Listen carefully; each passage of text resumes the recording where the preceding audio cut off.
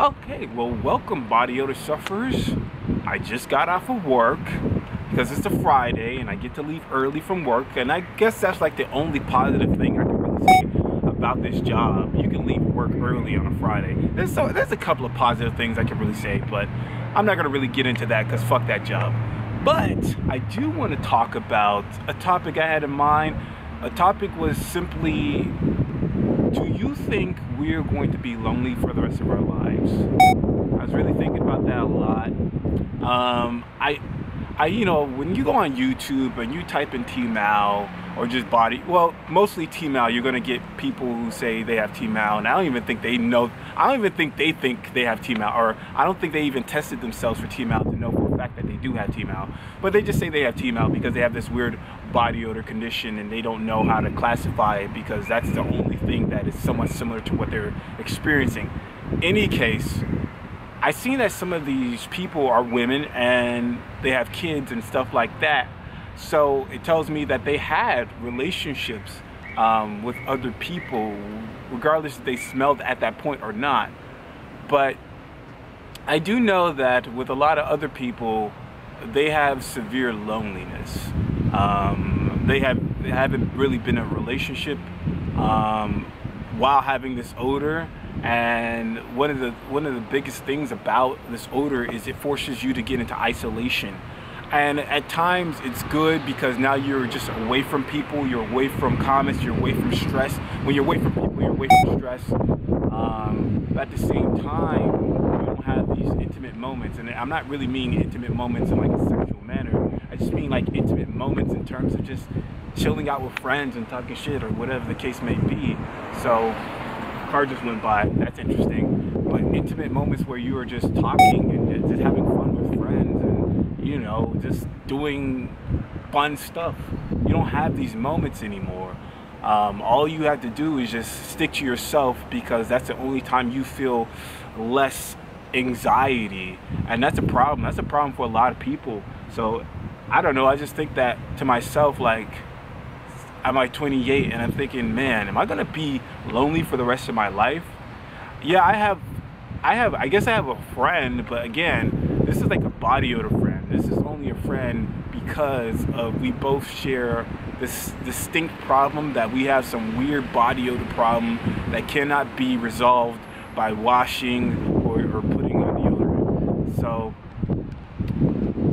I think about how there is not really too much information on my condition. I think it's somewhat similar to T-Mal.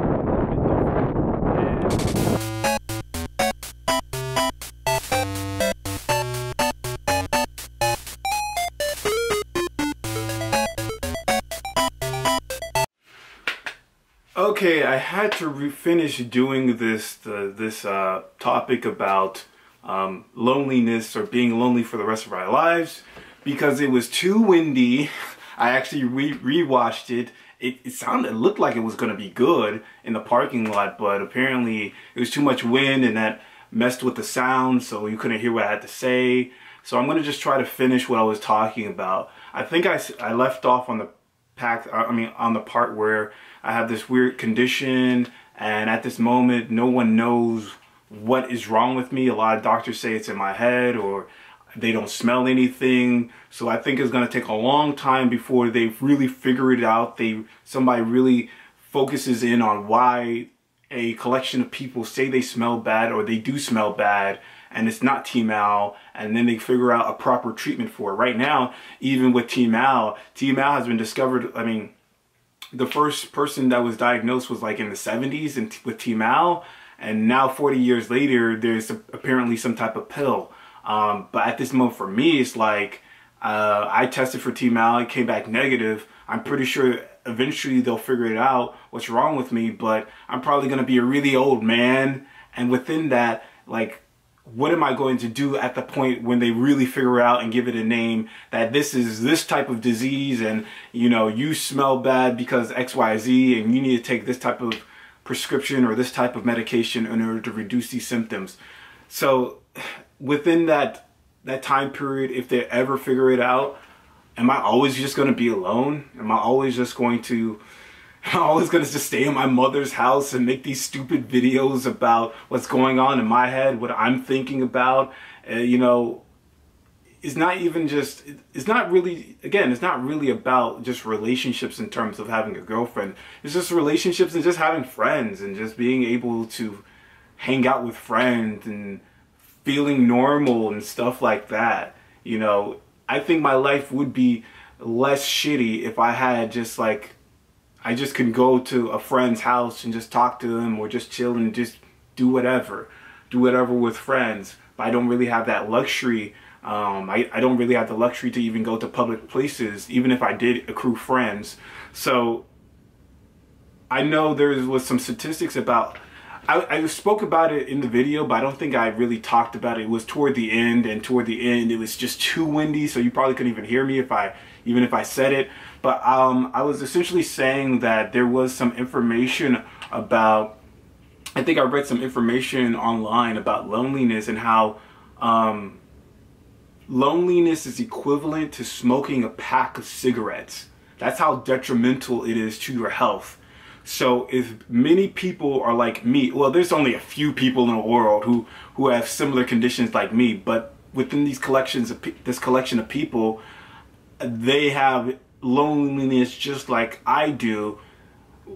Us isolating ourselves, even though it's better to isolate yourself because now you feel normal, you don't have to worry about stress. At the same time, it is bad for you mentally or health-wise, because as a human being, we're just naturally social creatures.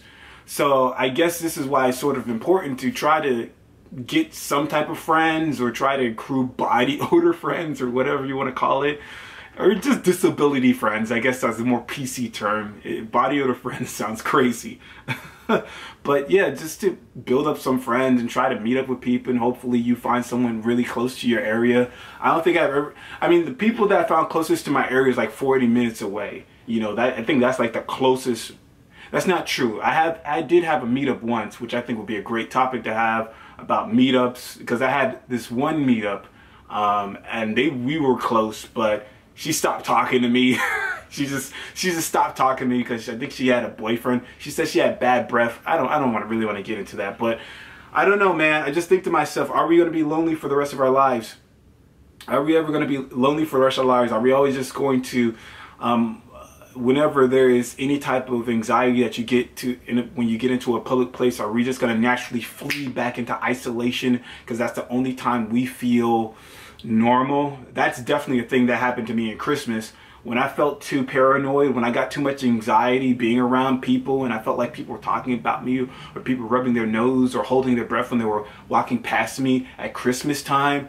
I just naturally fled back into my house where there was nobody around, and I was just continue to watch YouTube videos. I don't want to make it this long because I know this motherfucker has an internal heating problem, and it just turns off at any moment. So I just want to just make it simple, and it's already 5 minutes. So I guess I'll end it right here. Also, my mother might be coming home soon, so I'm just going to end it right here. Guys, have a good day. Yeah, turn it off.